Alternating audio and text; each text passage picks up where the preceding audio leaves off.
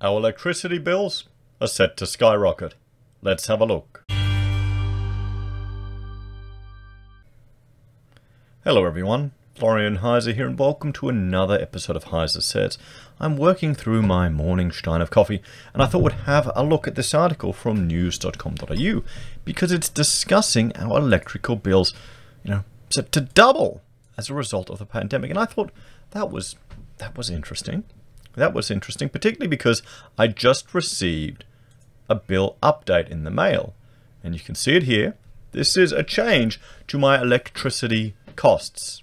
Their electricity costs. They're going down, everyone. They're going down. Now, for those of you overseas, you'll probably be a bit shocked at how high electricity is in Australia. It's bloody expensive per kilowatt hour, cents per kilowatt hour. So right now, including GST, for the first 379 kilowatt hours, I'm paying 25.663 cents.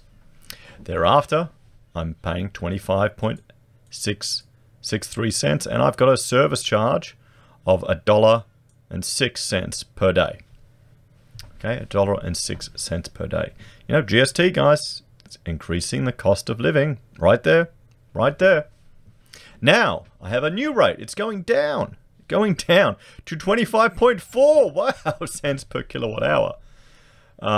Whoop-de-doo. So, hey, it's free money. I may need to ring up and see if they can get me a better deal or shop around a little bit. We tend to use a fair bit of power here because we work from home. So I've got, the computers in front of me. I've got the servers running. I've got other equipment. It's been one of the smarter things we did from moving our business home, to be quite honest, is just consolidating our power usage. So I don't have two premises running. I don't have two fridges running.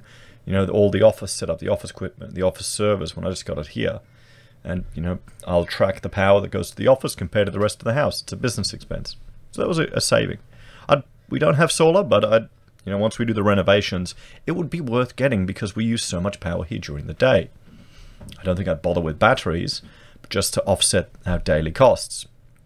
So let's have a look at this article because I'm thinking, why are they skyrocketing when I'm getting a discount? Are you getting a discount as well on your power bill? Let me know, guys. Let me know. But that's not what this is about. That's not what this is about. Energy usage across the country has increased by 105% since the start of the pandemic, with some households facing thousands of dollars in bills. And here's how you can reduce your energy consumption. Well, I'm turning into my father, I'm turning into my parents, I'm now going around the house and getting the kid and telling the kids, turn off the light if you're not in that room. It's a scary thing when you suddenly hear your parents' voice emerge from yourself. And let's have a look. Before we go through this, we'll jump over here to the Australian energy market and we can see just along the east coast at least what energy or how our energy is produced and at what efficiencies they're going or utilization rates they're going. You can see here the wind down in Victoria, and it's good to actually see some of it producing over 60%, which is fantastic. So they must have a fair bit of wind, and we'll just bring this up at the moment. Wind finder, yeah, there you go. You can see here the wind speed in knots around Victoria at the moment is high. They've invested quite heavily in wind power because, well, they can make use of it. They can make use of it. But it's sad when you see how many of them are like at 0% often. At 0%. You can see here the coal plants are going crazy. These ones here, you'll find they'll have gas plants and they kick in at peak loads because they can turn them on and off. They're pretty much, like a gas turbine. It's amazing. Amazing. And this is good just to get an understanding of current energy usage and how it's produced. There you go. Good old black coal is still right at the top and then brown. So, yeah. Yep. Just keep that in mind where our energy is coming from. The power is quite a convoluted market. It is a lot of regulation, a lot of intervention, a lot of complexity and supply issues. It is not simple by any measure. So I can understand why people want to get off the grid, to be quite honest. So thousands of Australians will face eye-watering energy bills this winter as a result of the pandemic. Since the start of the pandemic, energy use across the country has increased by 105% according to data from National Solar, Australia's largest installer of solar panels and batteries. Okay, so here's the question. Is this a paid article? is this a paid article? You know, a national solar, you know, they've got a paid link. They've got a link here. Did they put this together for news.com, for the Courier Mail? I don't know. Maybe. Maybe. Average daily consumption has skyrocketed to 33.9 kilowatt hours compared with 16.5 kilowatt hours the same time last year. And our power usage has gone up. Well, not really, to be honest. It's gone up since we moved the office home. We've now got Rachel's sister living here, so that's an increase to our power usage as well. Rachel's father, you know, he's in the caravan at the back. He's drawing a fair bit of power with all his gadgets. But still. As a result, household energy bills for the past quarter could more than double, with the average household paying $800, up from $406. Those households with higher than average power usage can expect bills of up to $1,800 a quarter. Wow, lucky this solar company just happens to have a link in this article that you can click on, everyone. That you can click on. Well, my power bill's going down. There you go. If you want to save money on power, just stop using things. You know, turn off the heater, get a blanket, put a beanie on your head when you're cold, turn off the air conditioning. You know, just put up with it. Go out in the sun. Turn off the lights. National Solar Chief Executive Chris Williams said during the pandemic, Australians got a taste for what it was like to work and study from home, which had created a generational shift in where, how, and why we use electricity. Really?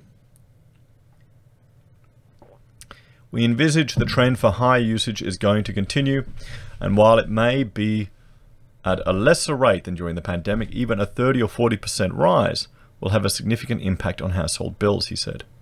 While the majority of Australian families will be hit hard by the increases, he said, there were pockets of homeowners set to make it through the quarter unscathed. Homeowners using solar power, combined with batteries to store unused power, have less reliance on the grid and a greater chance of reducing or eliminating their electricity bills. Yes, if you spend 15 grand getting a huge battery installed and you've got a solar system that you need to maintain.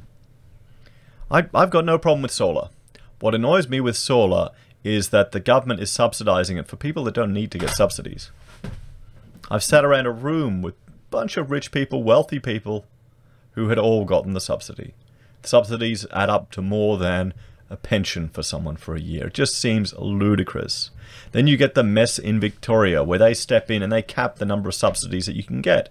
And the problem is the subsidies are so high, it's 50% off a solar system.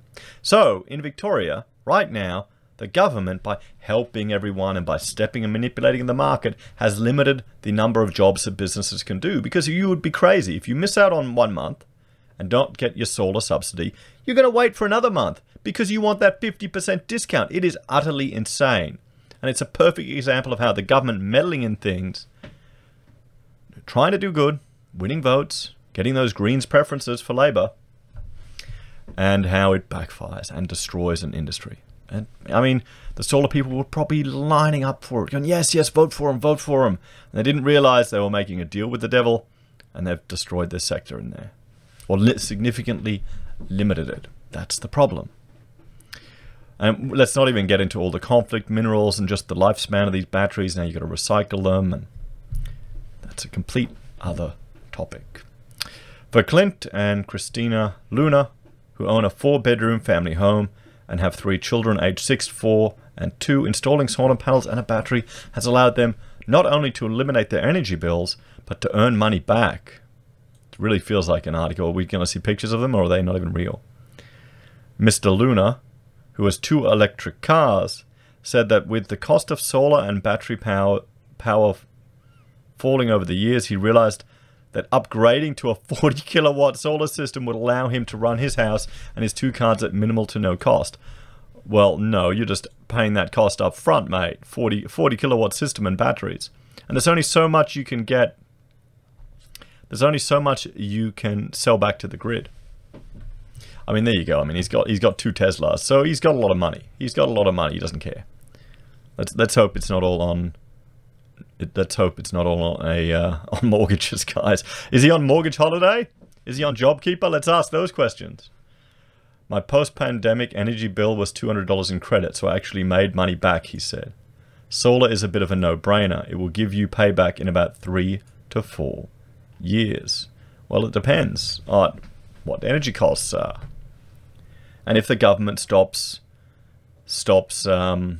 subsidizing it, that's the problem. I'd rather just leave the market alone. The government gets out of it and not putting it on people's houses.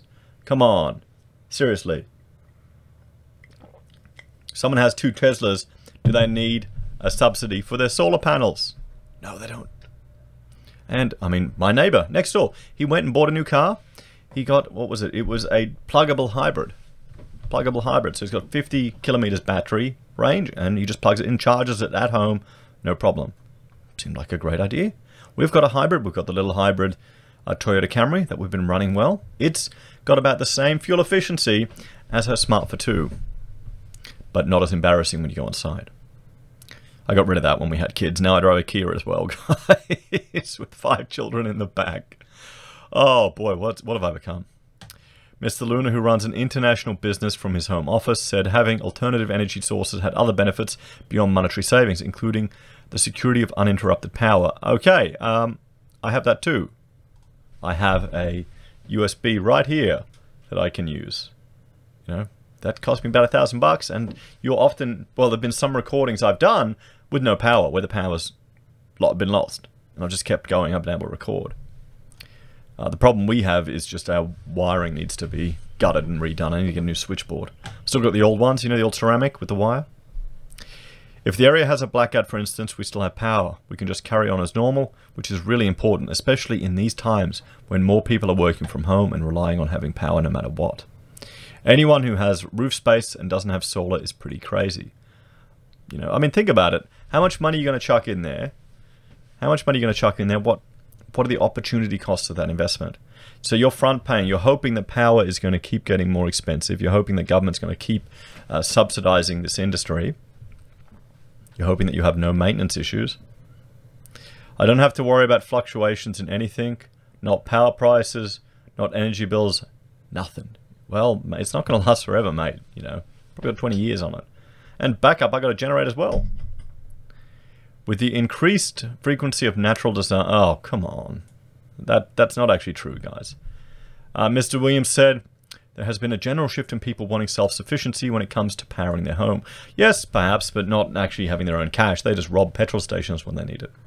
He said improvements in technology had made power sources such as solar and batteries more affordable, with households saving money almost immediately. They're putting in tens of thousands of dollars. Guys, there's a payback period. Sometimes it won't pay itself off if electricity keeps going down. Meanwhile, for those who have been affected by the pandemic, some energy companies are trying to help customers through a period of bill shock. Origin Senior Executive External Affairs Manager Paul Dubadin said the energy company would be providing tailored support, including payment extensions, payment plans, or referrals for those customers affected by the pandemic. We've also paused all late payment fees and are not disconnecting or default listing any customers in financial stress until at least the 31st of July. Oh, that's so nice. So here's 10 ways to reduce your energy bills. Let me know if you use these. Turn off appliances at the power point when they're not in use. Keep your air conditioner or heat. Well, turn off appliances. No, I don't do that. I don't care. Keep your air conditioner or heating or well, I don't even have an air conditioner, so don't even worry about that. Turn off unnecessary lighting. Yep, done that. Use your clothes dryer sparingly. It uses a lot of energy. I try to avoid that. I go both ways. Depends. It depends. It's been raining here. Be mindful of the Energy Star rating when buying appliances. Pay more attention to energy efficiency appliances. Make you a significant gain over time. That depends on the lifespan of the product. That depends on the lifespan of the product. You can be paying a higher price for a lower Energy Star product, or a higher price for a more energy efficient product. And when you look at the kilowatt cost, you know, I'm paying what, 25 cents a kilowatt. And you look at how long you have to use that machine and how long the lifespan of that machine has to be. It may be better to buy a less efficient product and then put that money somewhere else. Just you know, you've got to do the actual sums. Only use washing machines when you have a full load. Well, that's no problem with us, with our household. Consider portable solar in your solar lighting in your outdoor areas. I mean, yeah, okay. Monitor your electricity usage. There are cost-effective tools that you can buy to show your consumption, and shop around for the best energy deal. If you can afford it, invest in solar panels and a battery storage system. It could save you around $2,000 a year, but you've got to invest tens of thousands of dollars. So here we go. It was an advertisement. This entire article was a source from National Solar, I'm assuming, or maybe just these top 10 lists. What do you think, everyone? What do you think? Do you think it's a little deceptive? Feels like it, doesn't it? It feels like it. We're seeing more and more of this. More and more of this. You know, I mean, are you a fan of solar? Do you want the government to keep subsidizing it for people? Or do you rather see that money go somewhere else? Or maybe, if you have 2 Teslas, you shouldn't be able to get it. As always, thanks for watching. Please like, share, and subscribe to the channel. Let me know your thoughts and opinions. Are your power bills going down? What do you do to save? If you're a fan and want to support us, there are a few ways you can. You can join us on YouTube or Patreon. You can support us using our affiliate links at Amazon, eBay, Independent Reserve, or Kucoin. You can buy our merch from HeiseSays. You can use Gold Pass from the Perth Mint, or you can support us via PayPal. Thanks, everyone. I'll see you next time.